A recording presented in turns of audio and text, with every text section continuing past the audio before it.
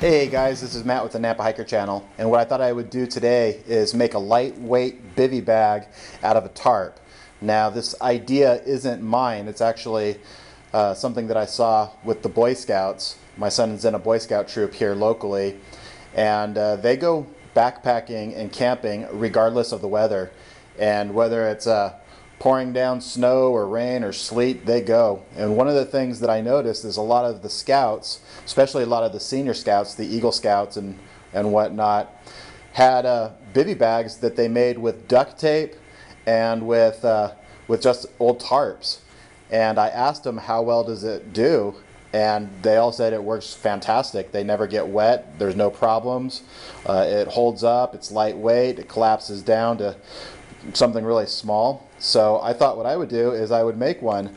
I'm going to be using basically three items. I'm going to be using the tarp that you see here, and also this is double-sided carpet tape in the box there, and that's going to give me probably a lot better of a hold than duct tape would. I also have Gorilla Tape here if I want to finish it off in a couple areas with that. So the first thing I'm going to do is I have my sleep pad here, as you can see, and then I have my zero-rated sleeping bag on top of it.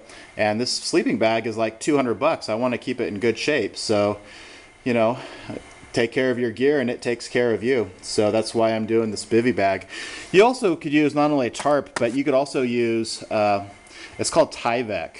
And Tyvek is something that you see on houses. Basically, when they're building a house, they wrap it in this paper called Tyvek made by DuPont. And if you want to go even lighter than tarp, Tyvek's the way to go. And I'll leave a link right here to a guy that shows you how to make a bivy bag out of that as well. But for right now, I'm just going to be using a tarp. So what I'm going to do is I'm going to cut out a piece that is big enough to wrap my sleeping bag and sleeping pad in, but not overly too big. I'm going to cut off the strip right here, the double folded with the grommets. I don't need that, and I'm going to cut it off right here at the end, although at the top I'm actually going to leave it on just because I'm not going to be taping that so I could get in, of course. And I will kind of show you the process as I get going. First thing I'm going to do is I'm going to measure it out and cut it. I won't show you that because basically you just fold it over and you get your size and then you cut where you want it, and that's all there is to that. So stay tuned and we'll show you step by step.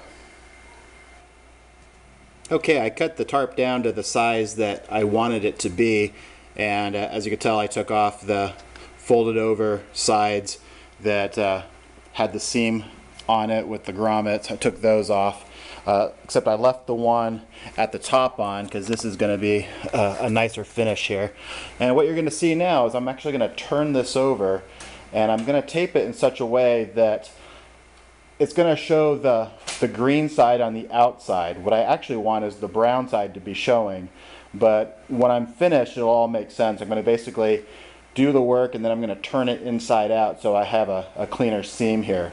So let me show you what I'm going to do. Okay, I have it all folded over, and basically what I want to do is I want to start with the double-sided tape, but I don't want to start all the way at the top because then it's going to be hard to get in. I want to start basically, I'd say about a third of the way down on the underside. I'm going to start with my double-sided tape and I'm going to put it all the way down to the feet area and all the way over, and then I'm going to seal it. Now if you're wondering what I'm going to do with the top third, I don't have any with me to show you today, but basically I'm going to put Velcro there so I can Velcro it open and close. But I'm going to get the tape going. Okay, I got the double-sided carpet tape mostly done. I actually, it's not exactly 100% clean in these spots. It's not all the way to the edge, but that's okay because I'm going to be turning this inside out.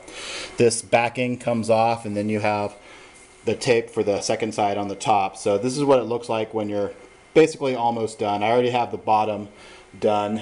This is all done on this side. And now for the closing part. I have it, as I mentioned, all the way going up, and then I stop here. I'm sorry, this is the chair in my way. And I left that open, and I'm going to be Velcroing that so I could get in and out. So I'm going to take this off and I'm going to seal it up, and then we'll get to the Gorilla Tape.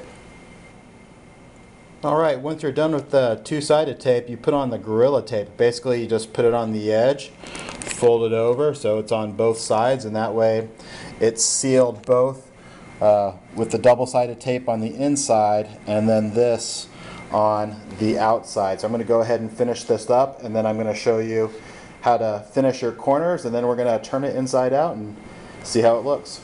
Okay, all done with this portion. I put this tape right here where the fold is because I didn't want that double-sided tape to rip loose, and this is kind of the weak spot. So putting a piece of Gorilla Tape on the outside here kind of just reinforces it. But you can see I got the Gorilla Tape basically all around the edges now. What I'm going to do here is I'm going to fold this over, and I'm just going to finish this edge. I'm just going to tape it right there, and then we're going to turn this inside out, and we'll have our final product. Again, I'm not going to show you putting the Velcro here. It's going to be basically a double-sided Velcro, and that way I can seal it all the way up to right here. Basically, I'm not going to seal that in. I don't want to do that. Just basically to protect me from, moisture, early morning dew, possible rain that might get through my tarp or tent, and so anyway, let me finish this up for you. Okay, I turned it back inside out, so I have the brown side on the back. I also finished off the door right here, so this flips over. So let me straighten this thing out, and I'll fill it up and show you what I got. Alrighty, and here's the final product. A bivy bag made out of a tarp. Now I want you to notice the seams there. See how they're inverted? That's because we did it with the other side facing out. So it's double taped. It's taped on the inside with double-sided tape, and then it's taped over again on the outside with Gorilla Tape. Now, one thing I do want to tell you, don't use cheap duct tape. Use Gorilla Tape. It is way, way better. But this right here, this will protect my investment, that sleeping bag, which is rather expensive, and it'll also keep me extra dry, and it's super lightweight. The last thing I want to show you is how well this thing packs down and how small I can get it. Okay, here it is all folded up, and I put a pair of scissors on top of it just so you could kind of get a reference on the size of it. Now, you might have noticed when you saw me with my sleeping bag all stuffed in there and everything, that I had a lot of extra room on either side. That's by design. I can't actually sleep in a mummy bag. I kind of sprawl all over the place when I sleep. So I like my sleeping bag roomy, and I want my bivy bag to be roomy too. So if you're going to make one and you have a mummy bag and you kind of just sleep on your back, you can make yours a lot smaller, a lot tighter, and it will roll up quite a bit smaller than this. But this is kind of how I want mine.